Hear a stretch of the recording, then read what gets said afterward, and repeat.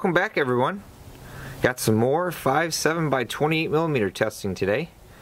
What you see in front of you is Elite Ammunition's cream of the crop T6B. This is a hard anodized, all copper, pretty hard copper, pre-fragmented round. We're going to run a couple across the chronograph in the PS90 and the 5.7. I'm sorry I still don't have my Form 1 back. Thanks a lot, ATF. Still waiting on that. It's about 40 degrees outside today. Pro Chrono Pal Chrono as always, overcast. It is working. Once we've completed the chronograph, we will fire a few rounds in a gel from the 5.7. I have a couple barriers I think you'll like today. We'll shoot the 4.75-inch 5.7 first.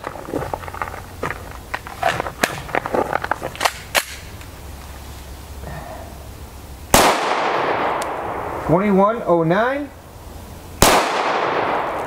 2086, 2089. And now our PS90.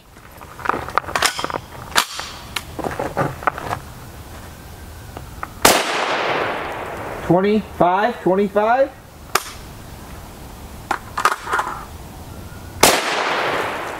24, 46.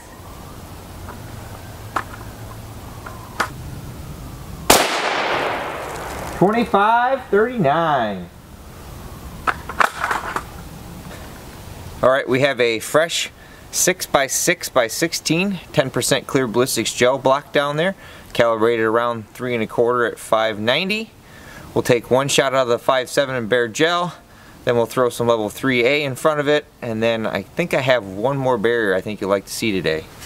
If we don't get a chronograph reading, averages were taken on the same day in the prior shots.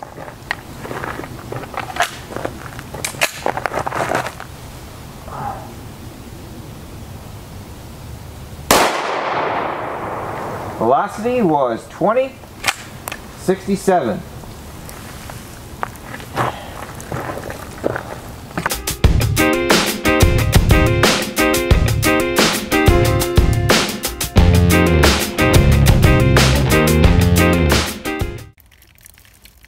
Never fails, I always hit the calibration BB.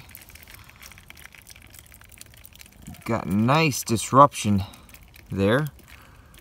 We penetrate the full 16 inches of the block, and our bullet is in the first milk jug. Take a shot from the top here. That is a very wide wound channel.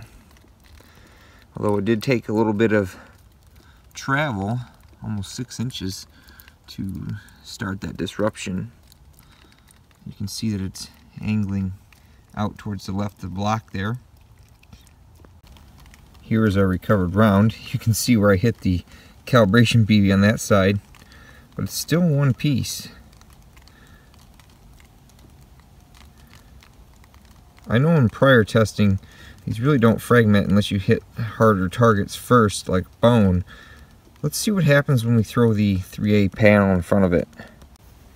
Our panel for testing today is a 6x8 level 3A armorware. It's produced this year.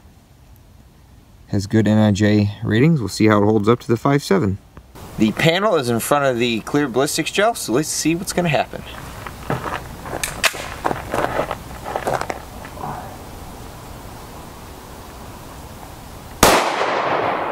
Velocity was 2116.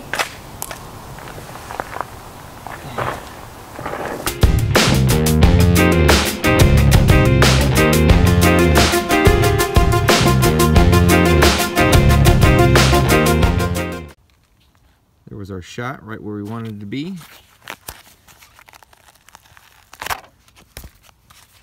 There is a pass through there.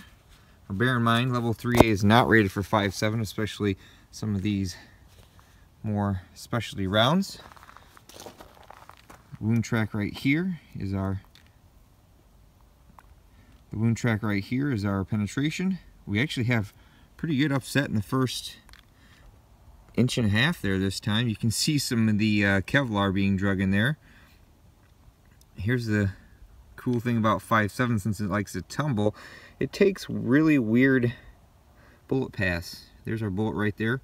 Almost 16 inches of penetration. Bullet is backwards. Cool. Just side shot from here. This one in the foreground. And then it kind of tapers up. Cool.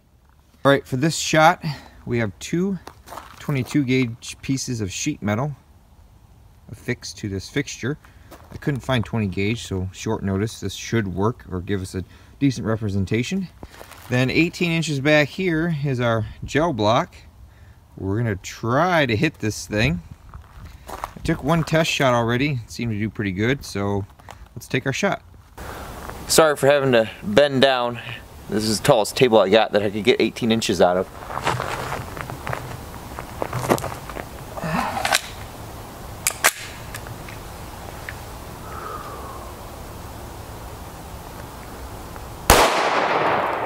Velocity was 21.33.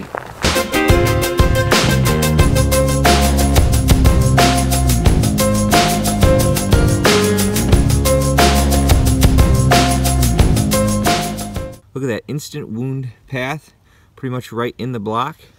Settles down though, it dives down again and starts to go up right around 12 and a half, 13-ish mark. Impressive. Cool. Here's a bottom down shot. Looks like it gets out of the gel a little bit right there. Looks like maybe, yeah, a little tearing right there. And there's our round. Backwards. Get some sheet metal on there. We'll have to dig that out. Alright, since T6B didn't seem to have any trouble penetrating the sheet metal and going at least 12 and a half, 13 inches in gel, let's see what happens when we do sheet metal plus 3A in the gel.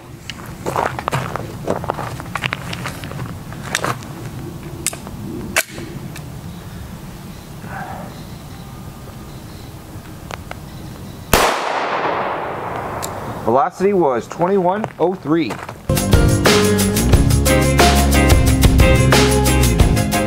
Here's our entrance. You can see that's along a hole. You can probably guess what happened. No pass-through. I can feel a bullet in there. We'll have to see if we can dig it out of this vest. But no pass-through, no penetration on the gel. Overall, I think those are pretty good results from the T6B.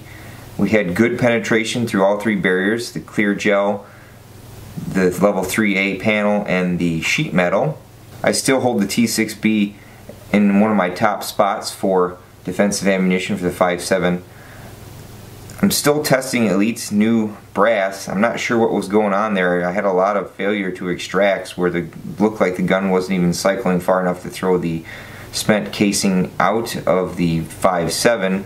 The PS90 had a couple of issues that looked like they were related to the rim size of their new brass. So I think Elite's going to need a little more testing on their side for their brass, but things are looking positive, and as we've mentioned before in the first video about their brass is, hey, it's another source for 5.7 brass. If you guys like the inclusion of the sheet metal test here, let me know and I'll start trying to work that into some of our newer videos that we take for different testing. Thanks again to Elite Ammunition for providing us with this ammunition, and thanks to you all for watching. Until next time, take it easy everybody.